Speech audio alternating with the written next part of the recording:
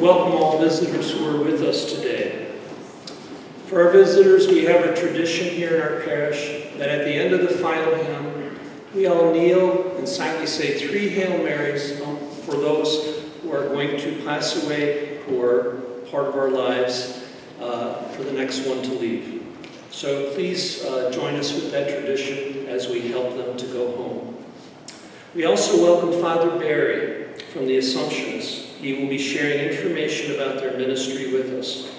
There will be a second collection today to help support their ministries. On Thursday, Father Jeff will be available for confessions after Mass here at St. Mary's. On Friday, we will have our First Friday Adoration Devotion here at St. Mary's. It will begin after the 8 a.m. Mass and continue until 8 p.m. As always, please read the bulletin for more information about upcoming events this week, including Father Jeff's current events discussion taking place this Wednesday. Let us now pause in silence as we prepare our hearts and minds to enter this time of praise and worship.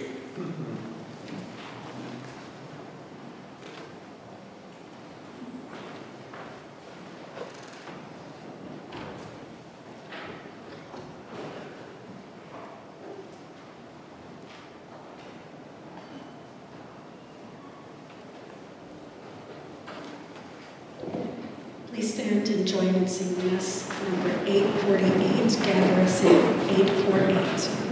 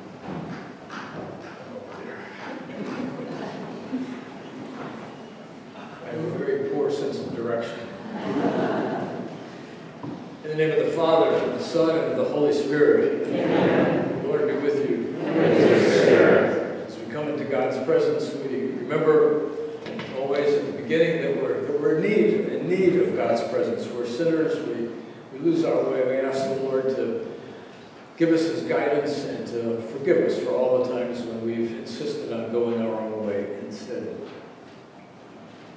You were sent to heal the contrite of heart. Lord, have mercy. Lord, have mercy. You came to call sinners. Christ, have mercy. Christ, have mercy. You intercede for us with the Father. Lord, have mercy. Lord, have mercy. May Almighty God have mercy on us, forgive us our sins, and bring us to everlasting life. Amen.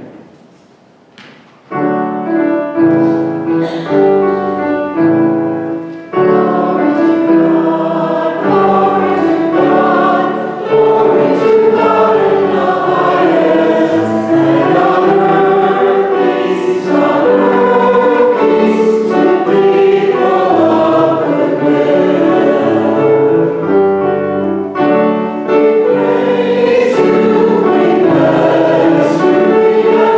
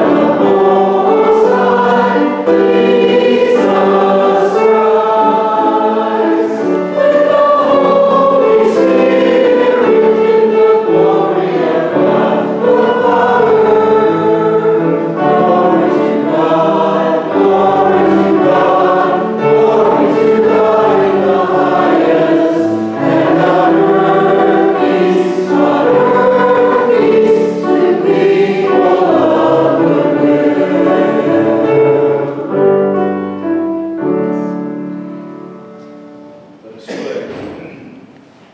O God, protector of those who hope in you, without whom nothing has firm foundation and nothing is holy, bestow in abundance your mercy upon us, and grant that with you as our ruler and guide, we may use the good things that pass away in such a way as to hold fast even now to those things that last forever. Through our Lord Jesus Christ, your Son, who lives and reigns with you in the unity of the Holy Spirit, God, forever and ever. Amen.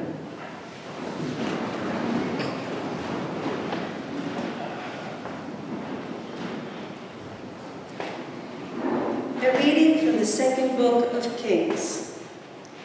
A man came from Baal-Shalish, bringing to Elijah, the man of God, 20 barley loaves that made from the first fruits and fresh grain in the year. Elisha said, "Give it to the people to eat." But his servant objected. "How can I set this before 100 people?" Elijah insisted, "Give it to the people to eat. For thus says the Lord, they shall eat, and there shall be some left over." And when they had eaten, there was some left over, as the Lord had said. The word of the Lord. Thanks be to God.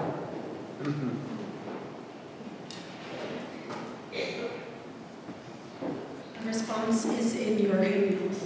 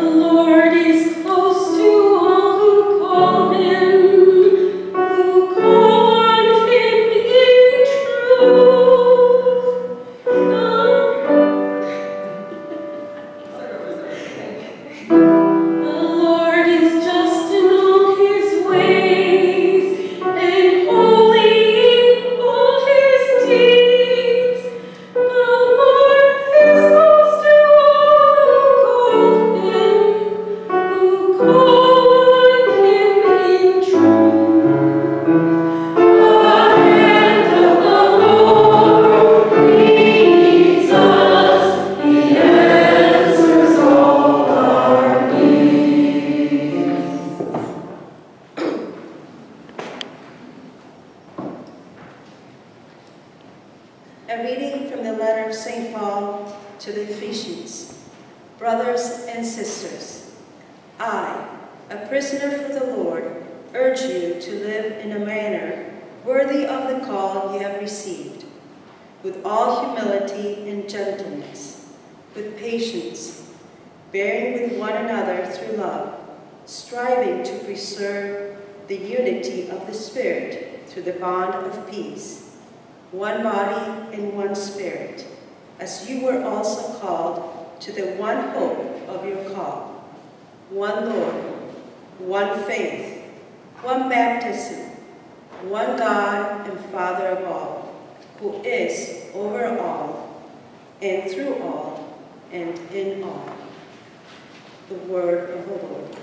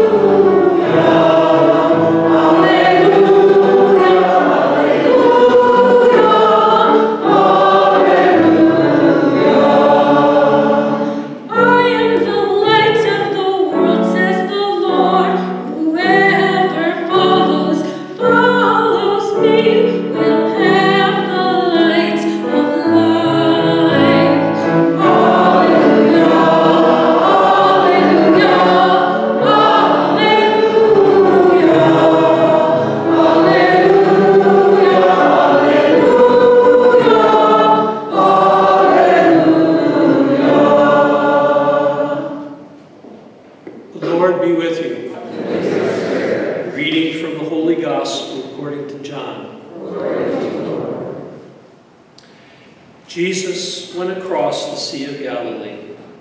A large crowd followed him because they saw the signs he was performing on the sick.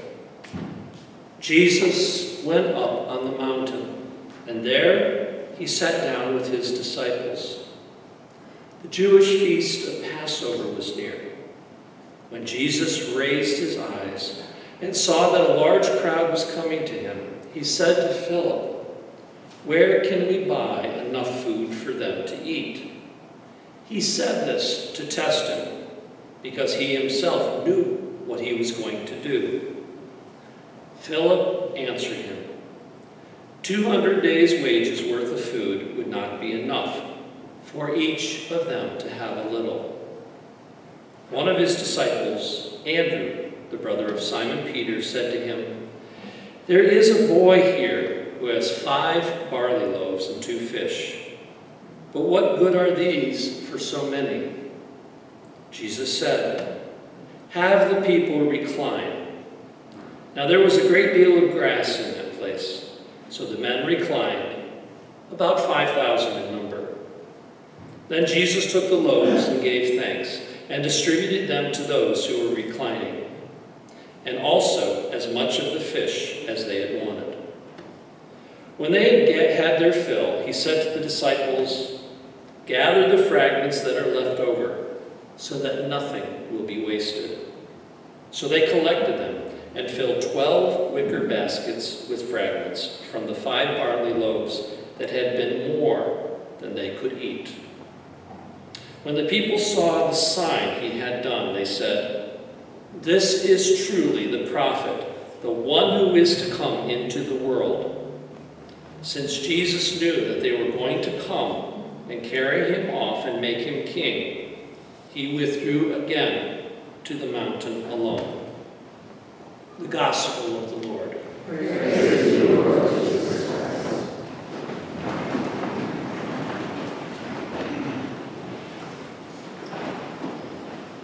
So I'm here to talk about the mission of the Assumptionists. It's a religious order founded in France about 180 years ago. We have a small presence in the United States. There are a few communities in Massachusetts. We founded Assumption College, now Assumption University in Worcester. I taught there for many years. But we have missions in the Philippines and in Africa, and especially in Africa, we've been very successful. There are lots of young men who want to join religious life or become diocesan priests, and the Assumptionists have taken it on themselves to educate those guys, to train them for that.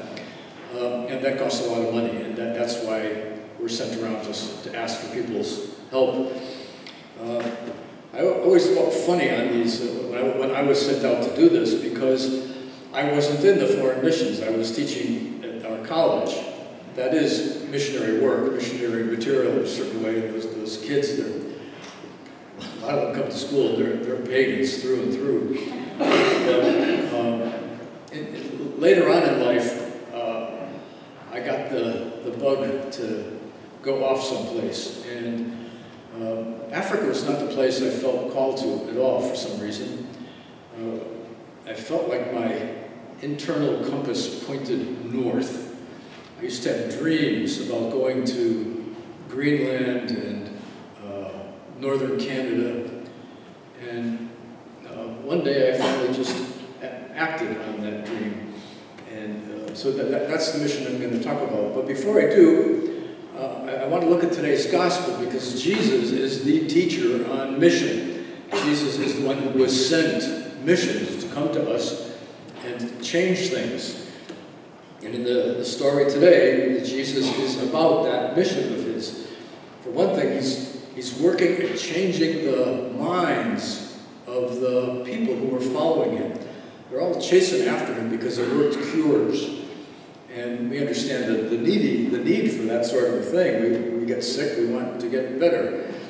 And Jesus had this ability to make people get better.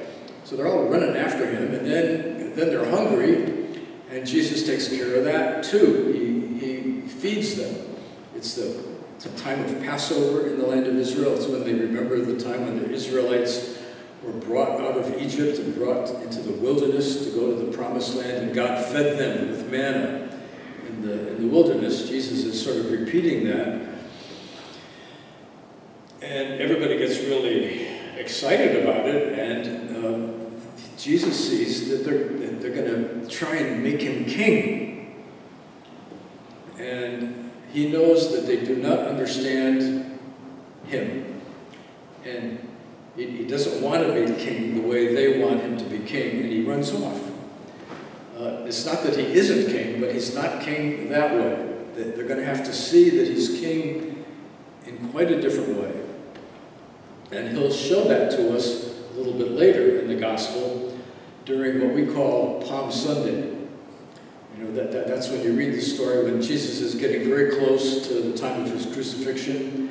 It was Passover in Jerusalem, and there was a custom then, which is still practiced today, that people would gather on the Mount of Olives, which is directly across the Kidron Valley from the Temple Mount, where the temple is built. They would gather there and together process down the mountain and up to the temple. And it's big crowds gather in Jerusalem during Passover, and that's how it was back then too. There were big crowds. The Romans were in charge at that time. They had conquered the whole Mediterranean world. And the Romans were in charge in Judea, Jerusalem, and the Romans were on the watch for any trouble when these Jewish crowds gathered together. Jesus' disciples were wondering if he was going to actually show up on this day, because he'd been generating tensions between himself and the Romans. And the disciples didn't want him to get killed. But he did show up on that occasion. And when he's up there on the top of the Mount of Olives, he says to his disciples, "Go borrow so-and-so's donkey, please." And they come back with a donkey, and Jesus gets on the donkey. It doesn't sound like a very important move. It's the only time we see Jesus riding an animal. He was always walking. And it's not like he was too tired to walk down the hill to the Temple Mount. What he was doing was a prophetic sign. The prophets had prophesied that when the anointed one, the Mashiach, the Messiah, in Greek, the Christos, the Christ, the one who should be king of Israel, when he comes, this is what he'll do. He'll get on a donkey and go down the Mount of Olives to the Temple Mount. So when Jesus gets on the donkey, the crowd, who all know the scriptures, they look at this and they say, he is the the Son of David. He is the anointed. He is the one who's to be king. And they go crazy. And they tear down palm branches and lay them in front of the donkey as he goes down the hill. And they shout out this expression that we often use. We don't usually know what it means. When they say, Hosanna, Son of David. Hosanna is not just hurrah. It's Hebrew, and it means, please save us. Please save us. Be the king. That's the way Jesus has himself announced as king. And what's the consequence of this? Well, the Romans observe this. Okay, here's this guy who's got a large following. They've had other Jews who gathered people together to revolt against the Romans. The Romans look at Jesus. They were very suspicious of this guy. And when he does this, when he declares that he's king, his fate is sealed. The Romans have him arrested and crucified on the cross. What does it say? There's that plaque on the top of the cross, INRI, Jesus of Nazareth, Rex Judeorum, King of the Jews. He's killed as an insurrectionist, rebelling against the true authority of the Roman emperor. Jesus was proclaiming himself a king in a kind of attack on Roman authority in Judea. That would have been the end of the story, except that Jesus rises from that death. And this, if it was a big deal, him getting on the donkey, this was a really big deal. Because here you see this one who has stood against the great power of imperial Rome ruling over the whole world. Jesus rises to say he is king and not the great rulers of the great powers that we build.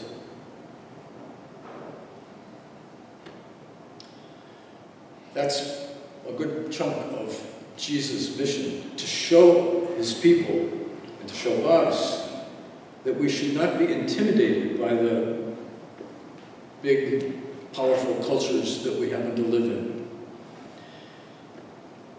This understanding of things took special shape for me when I began my mission, which was in the Canadian Arctic.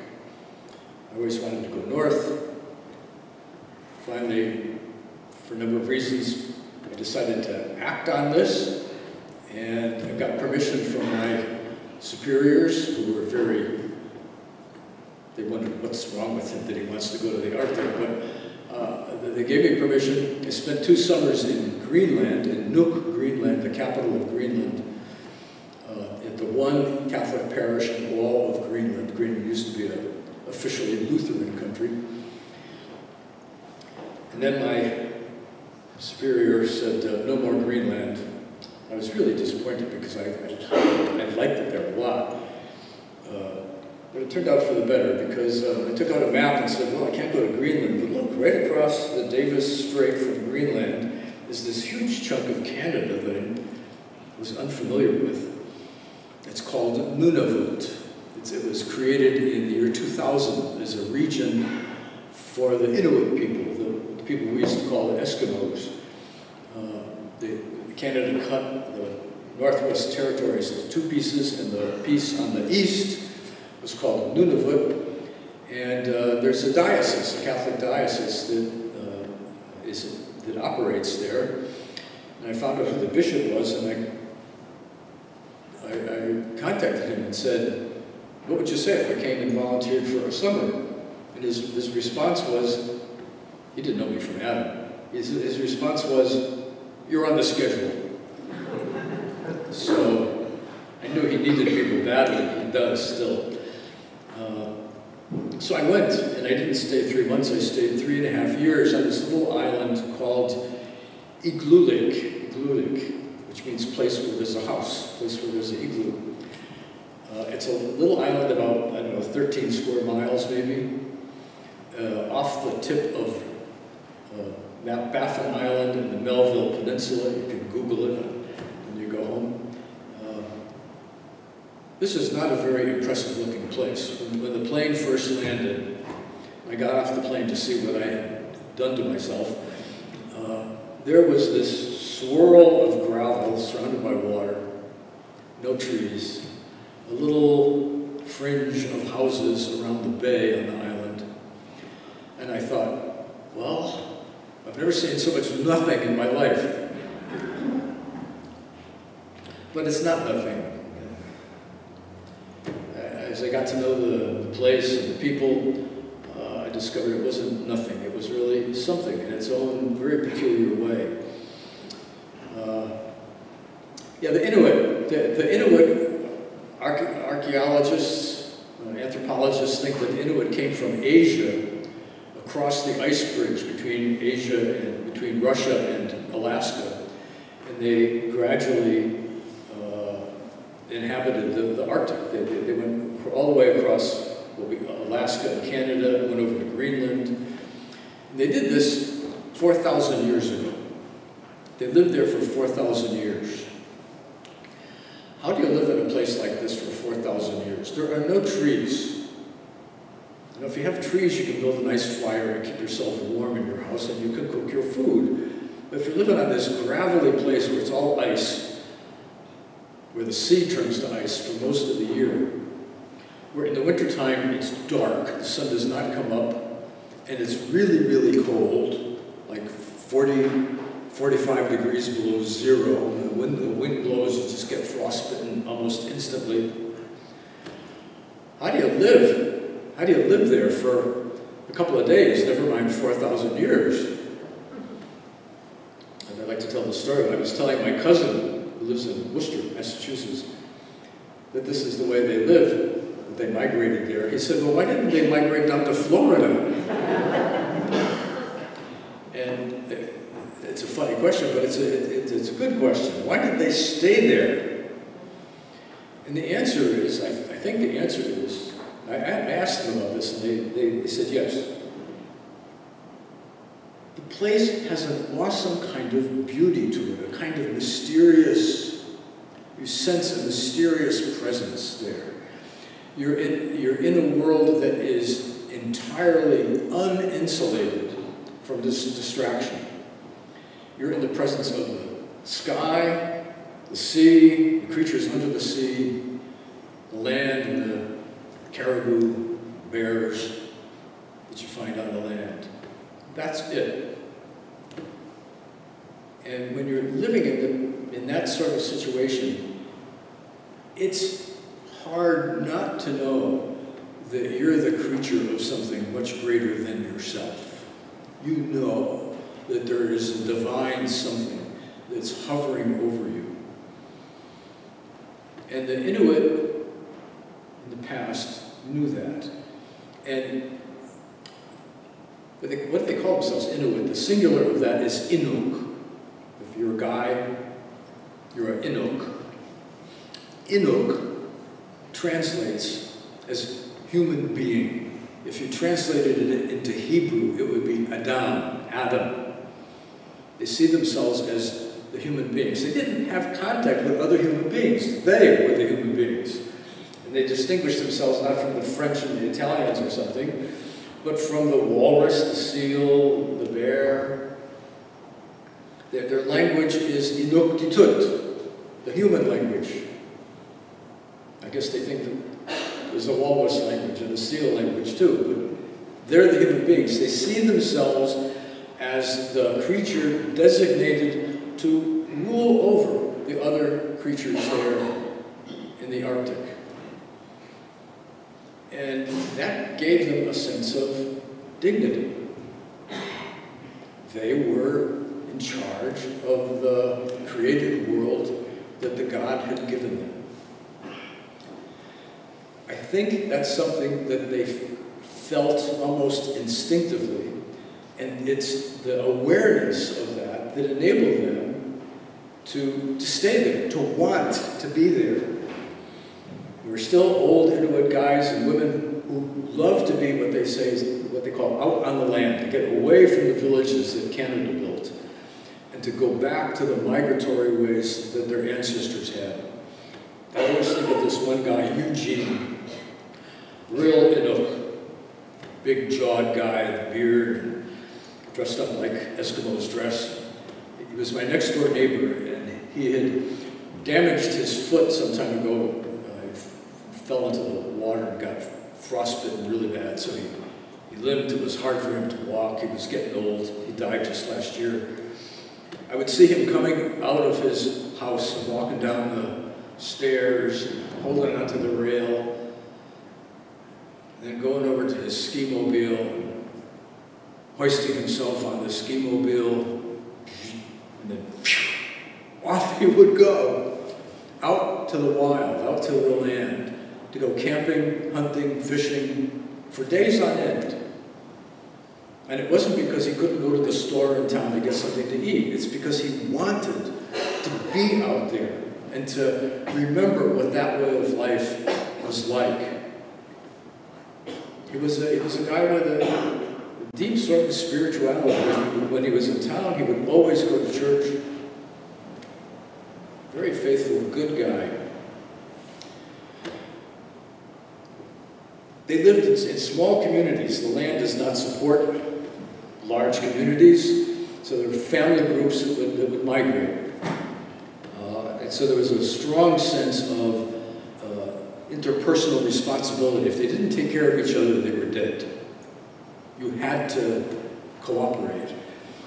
And when the Christian missionaries first went up there, about 100 years ago was all, and we're talking about charity, loving your neighbor, taking care of your brother and sister, the Inuits thought, well, this makes sense to us. And many of them converted very quickly to Christianity. Catholics and Anglicans are up there predominantly.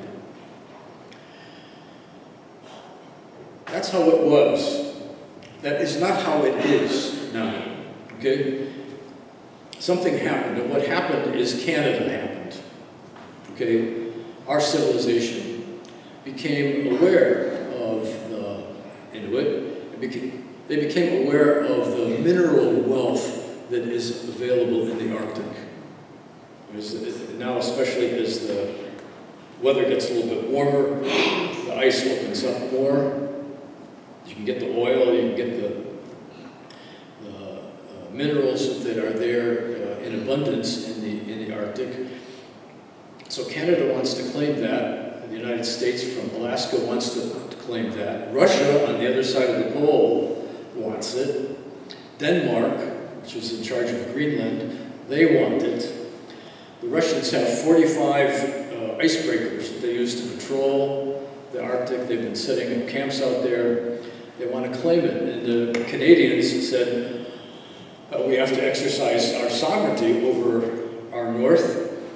And so they said what they say is, we have a population up there that's our citizens.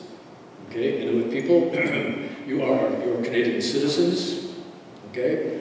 You're our citizens. We Canadians have a claim to sovereignty over the North.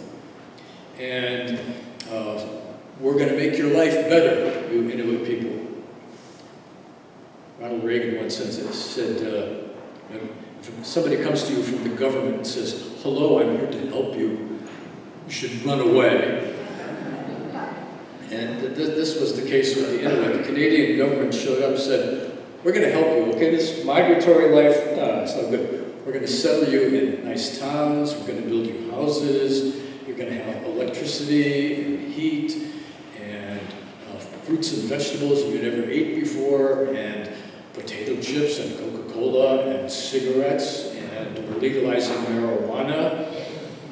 We're going to give you TV and internet and all this stuff. And we're going to put you on welfare. You don't have to hunt anymore. And the family life that you had before, you're going to live in the cities.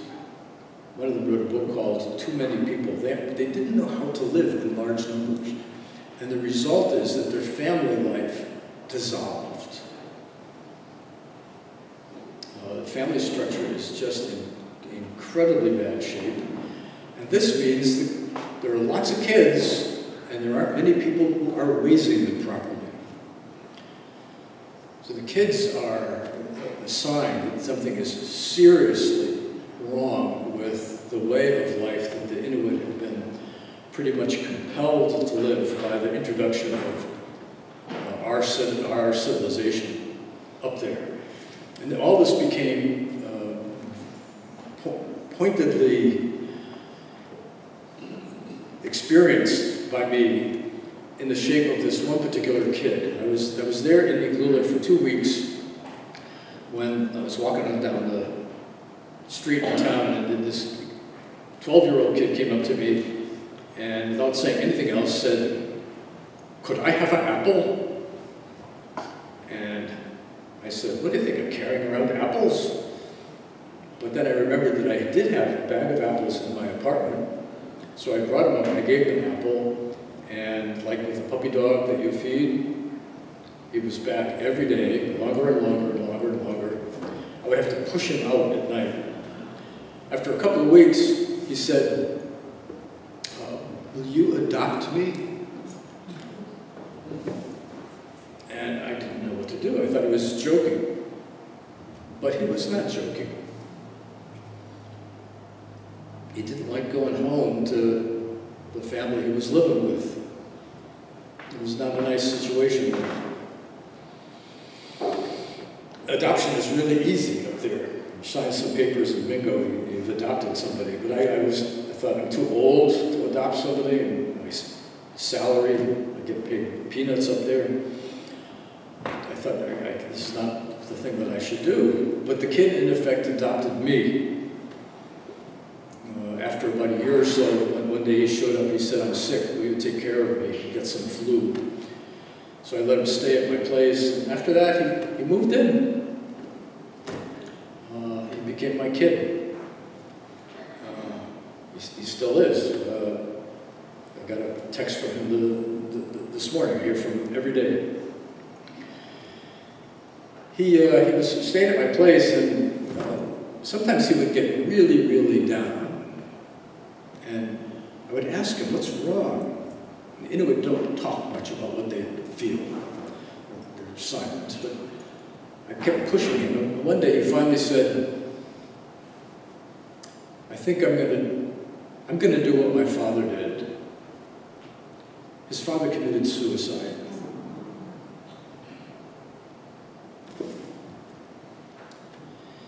And that's what he was thinking, that his destiny was suicide. And that's when it hit me. This is not good. This is really very bad. And the fact is the suicide rate is very high, and it's often young people who kill themselves up there. But seeing it in the case of this one kid that I knew, it just became really real. I thought that I don't want this kid to commit suicide. And it made me understand how serious was the damage that Canada had done to these people. They were able to live up there for 4,000 years. Now we load them with all this stuff and they start killing themselves. Canada just took away their way of life, their understanding of the purpose and meaning of their life, their awareness of God's presence in their life, just pushed away. Canada gave them all this junk, bad foods that rot their teeth, alcohol, they cannot handle alcohol at all. Marijuana, you walk down the street, you smell it there.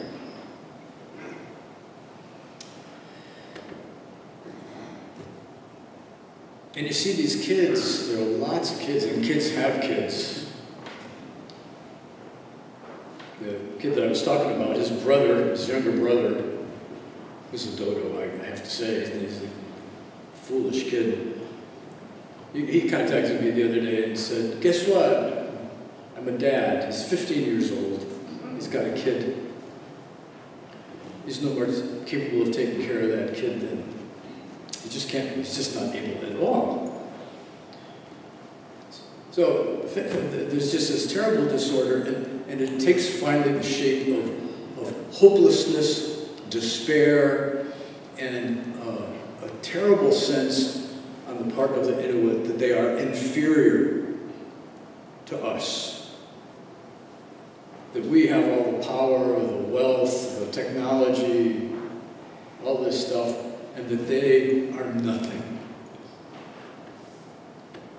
That's how a lot of them feel, and you can see it in their faces, you can see it when they walk down the street. That is how they feel. That's how they see themselves.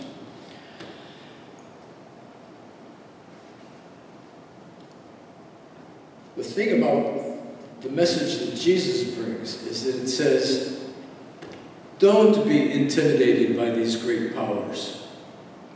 Rome, big civilization, big army, lots of money, rich culture, fine arts, philosophy, all this stuff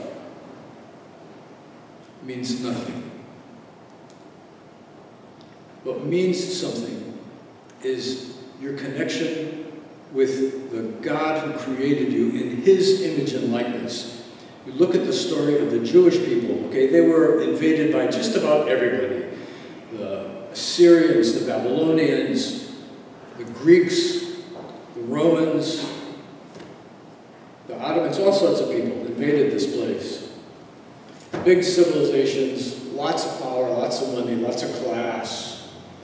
And they all tried to make the Jews become like themselves, like those civilizations. Rome wanted the Jews to become good Romans. Alexander the Great thought that the Jews should become good Greeks, and so on. They don't.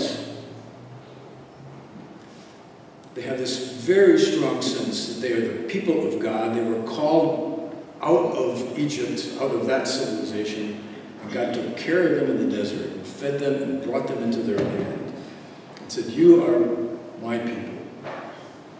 And because of that, because they hold on to their connection with God, they've been able to stand up to all these civilizations. The Jews are small people, 12, 15 million people, that's it. Beaten by these civilizations, but unbent, they would say to the Romans, the Greeks, and everybody else, 3 cheers for your civilization. But we don't want it. We have the way that God has given us in His scriptures, and we're the ones who are going to last and not you. Israeli kids have t-shirts and sweatshirts that they wear that list the names of the different civilizations that conquered them. Assyria, Babylonia, Rome, Greece, Rome, and so on. With the date of the origin of that civilization and the date of its passing away. And at the bottom of the list is Israel, that has no passing away date. They are still here. And they are not ashamed of themselves. They can stand up to any civilization and say, you do what you want to do, but leave us alone. God calls all of us. Jesus is the King that calls us into His kingdom. Thy kingdom come. We pray every day. Your kingdom, not these other things. Your kingdom. That's where we find our place, our meaning, our purpose, our dignity. And from that point of view, you look out on these great powers and you say, well, you're doomed. You're around for a while and you're gone. But the people of God do not go away. And that's where we stand. That's where we find our confidence and our ability to live. The Inuit need to hear that. They need to see that by coming into the kingdom of God, they are not inferior to Canada or the United States. They are raised up to their full dignity as Inuk, as human being, creature of God set over the north. That's the mission of the church up there, to show the Inuit, to let them see what deep down they know is that the dignity that they had in the presence of God is renewed and magnified by the work of Jesus in the world. They are called to be part of the people of God. That's their mission, and it is also our mission, because the same civilization that has been snuffing the life out of the Inuit has been doing a serious job on our young people, on us. This is a matter of the greatest significance. We need to wake up to the mission that we have, to stand up before the flashy, big, technological, wealthy powers of the world and say, 3 cheers, but we belong someplace else.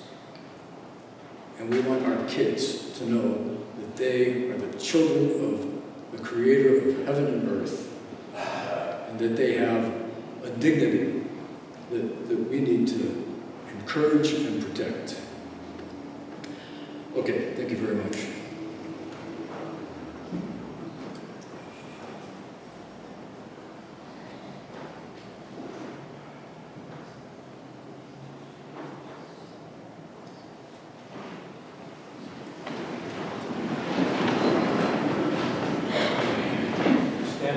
Confess our faith. I believe in one God, Father Almighty, maker of heaven and earth, of all things visible and invisible. I believe in one Lord Jesus Christ, the only begotten Son of God, born of the Father before all ages, God from God, light from light, true God from true God, begotten, not made, consubstantial with the Father. For us men and for our salvation, He came down from heaven. By the Holy Spirit, was incarnate of the Virgin Mary, and became man. For our sake, He was crucified under Pontius Pilate. He suffered death and was buried, and rose again on the 3rd day, in accordance with the Scriptures. He ascended into heaven, and is seated at the right hand of the Father. He will come again in glory to judge the living and the dead, and His kingdom will have no end. I believe in the Holy Spirit, the Lord and giver of life, who proceeds from the Father and the Son, who with the Father and the Son is adored and glorified. You have spoken through the prophets. I believe in one holy Catholic and Apostolic Church. I confess one baptism for the forgiveness of sins, and I look forward to the resurrection of the dead and the life of the world to come. Amen. God our Father, we come before you now with our prayers and petitions.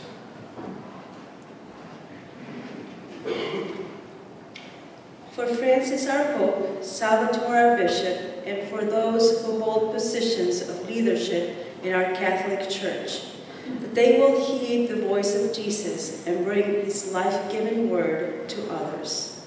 We pray to the Lord. Lord, hear our prayer. For all civic leaders, that they will recognize the needs of the hungry, the poor, and the exploited, and will share our land's abundance with them. We pray to the Lord. Lord, hear our prayer. For grandparents, may the Lord bless them in their love for their grandchildren. We pray to the Lord. Lord, hear our prayer. For the ministry of the Assumptionists, may our prayers and donations aid them in their ministry in other parts of the world. We pray to the Lord. Lord, hear our prayer. For our visitors, may the love of God burn strongly in their hearts. We pray to the Lord. Lord, hear our prayer. For our parishes, that we use the gifts that God has given us to serve our brothers and sisters in humility. We pray to the Lord. Lord, hear our prayer. For all those on our prayer lists, those in our prayer book requests, for the sick, especially Donna and Steve DeGloria, to know God's love, comfort, and grace. we pray to the Lord. Lord, hear our prayer. For Luke Nugent, who died recently, and for all who have died to receive eternal life, we pray to the Lord. Lord, hear our prayer. For Vera Francis, for whom this Mass is offered for her birthday, we pray to the Lord. Lord, hear our prayer. For those intentions we hold in the silence of our hearts.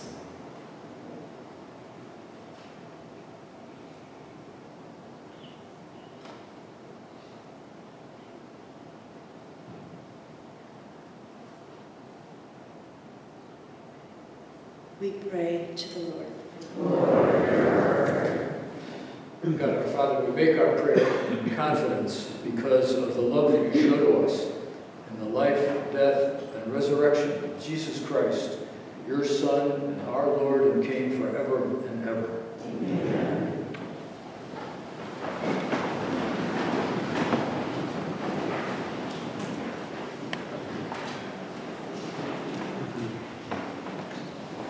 Please join me in singing. 584. Lord,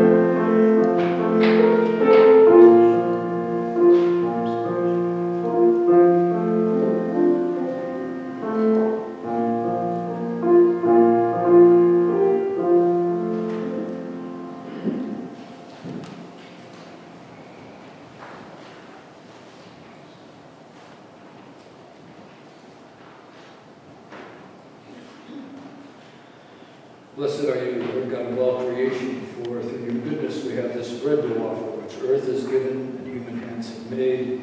It will become for us the bread of life. Blessed are you, Lord God of all creation, for through your goodness we have received the wine we offer, fruit of the vine and work of human hands. It will become our spiritual drink.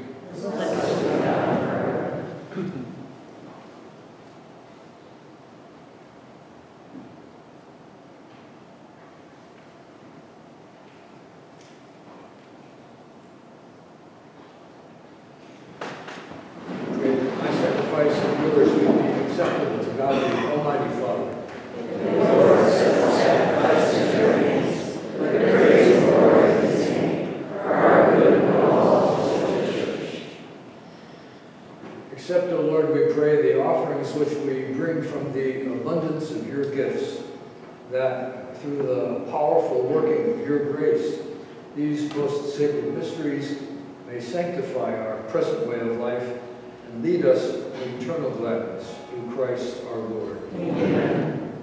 The Lord be with you. And with your spirit. Lift up your hearts. Lift them up to the Lord. Let us give thanks to the Lord our God. It is right and just. It is truly right and just, our duty and our salvation, always and everywhere, to give you thanks, Father most holy, through your beloved Son, through whom you made all things, whom you sent as our Savior and Redeemer, incarnate by the Holy Spirit and born of the Virgin.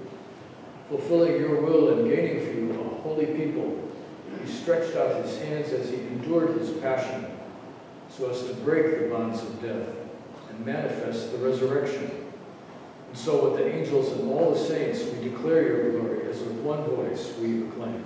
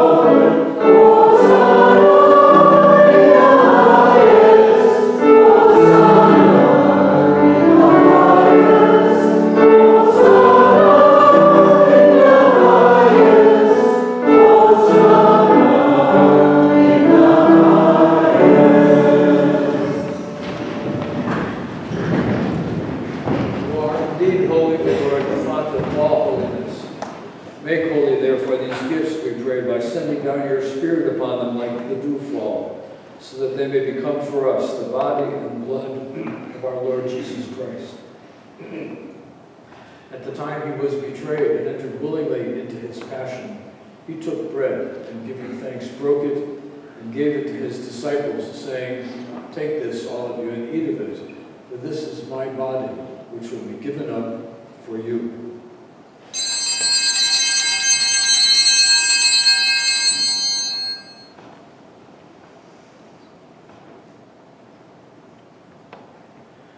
In a similar way, when supper was ended, he took the chalice, and once more giving thanks, he gave it to his disciples, saying, "Take this, all of you, and drink from it, for this is the chalice of my blood, the blood of the new and eternal covenant, which will be poured out for you and for many for the forgiveness of sins. Do this in memory."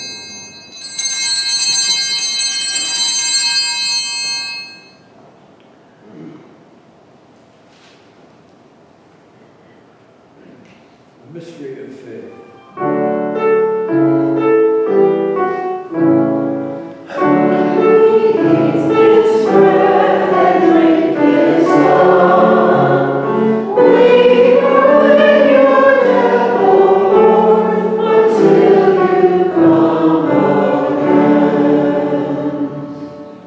Therefore, as we celebrate the memorial of his death and resurrection, we offer you, Lord, the bread of life, the chalice of salvation, giving thanks that you have held us worthy to be in your presence and minister to you. Humbly we pray that, partaking of the body and blood of Christ, we may be gathered into one by the Holy Spirit. Remember, Lord, your church spread throughout the world, and bring her to the fullness of charity, together with Francis, our Pope, and Salvatore, our Bishop, and all your holy people. Remember also our brothers and sisters who have fallen asleep in the hope of the resurrection, and all who have died in your mercy. Welcome them into the light of your face. Have mercy on us all, we pray, that with the Blessed Virgin Mary, Mother of God, with Blessed Joseph, her spouse, with the blessed apostles, and with all the saints who have pleased you throughout the ages, we may merit to be co-heirs to eternal life, and may praise and glorify you through your Son, Jesus Christ. Through him, and with him, and in him, O God, Almighty Father, in the unity of the Holy Spirit, all glory and honor is yours forever and ever.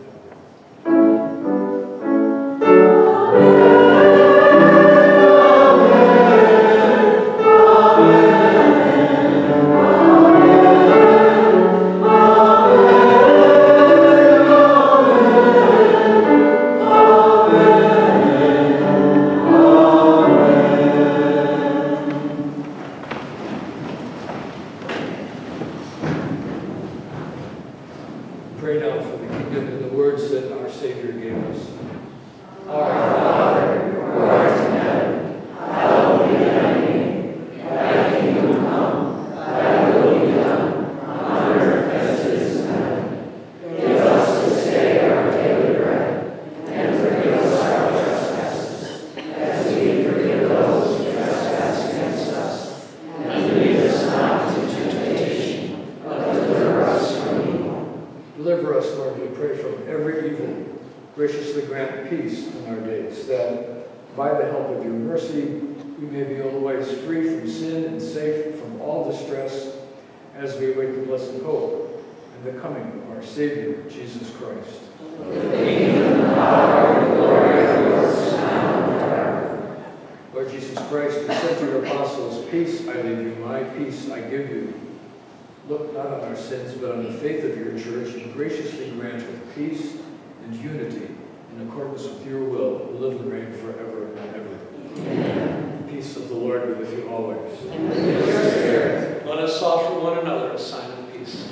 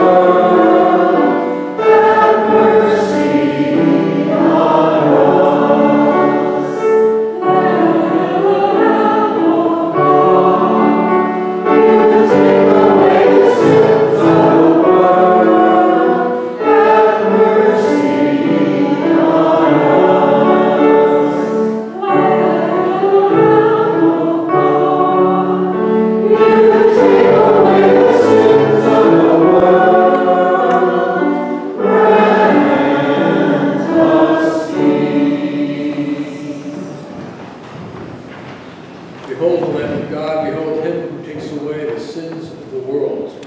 Blessed are those called to the supper of the Lamb.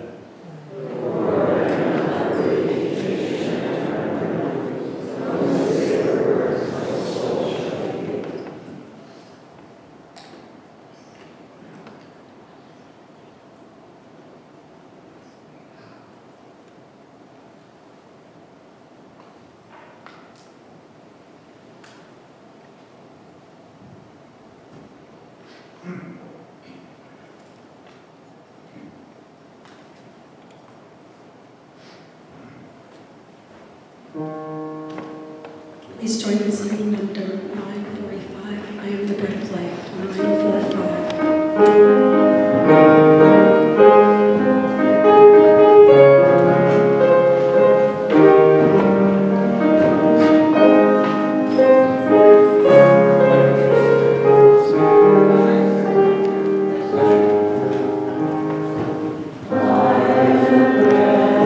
I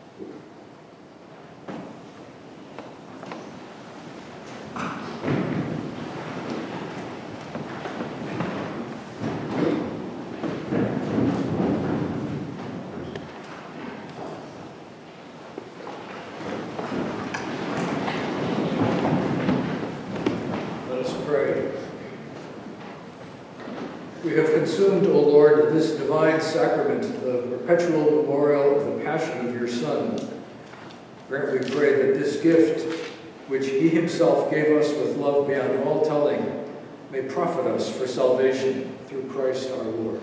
Amen. The Lord be with you. And with your spirit. And may Almighty God bless you, the Father, the Son, and the Holy Spirit. Amen. Go in peace, glorifying the Lord by your life. Thanks be to God. Please join in singing number 606, Glory and Praise to Our God, 606.